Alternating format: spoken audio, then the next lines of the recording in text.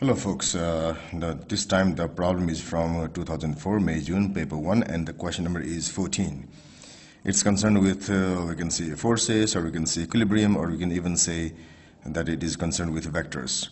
It says that the diagram shows a sign of weight, 20 Newton suspended from a pole attached to a wall. So this is pole, this is a wall here. The pole is kept in equilibrium by a wire attached at point X of the pole. So we have a wire here, point X here, and the wire comes from and from X also. From X, this sign is being suspended.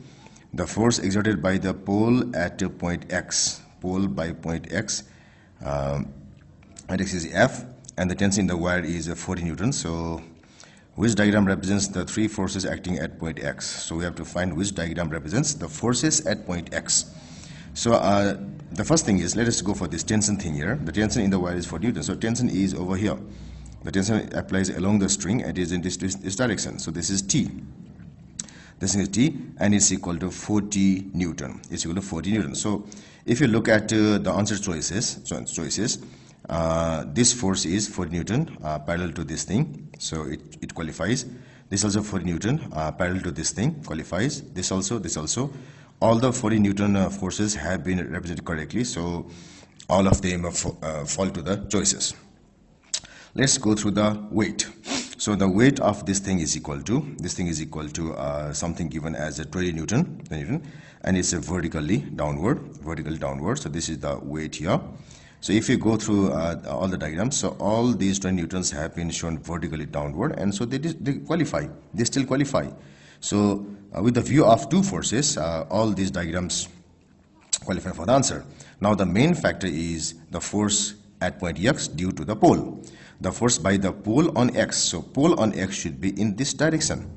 This force should be in this direction because it is said that it is the force by the pole on X. By the pole on X, so it should be like this.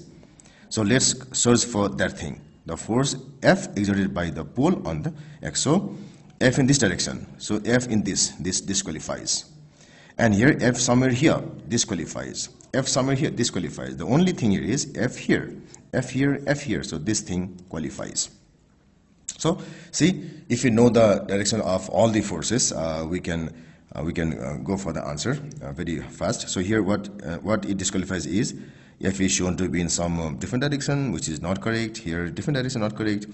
And here it is opposite, because we have been told that F is the force by the pole on point X. So it can't be this thing, because this is a solid thing. It has got high rigidity, and it will definitely exerting this type of force on this thing. So that's why it should be here. This is the correct choice.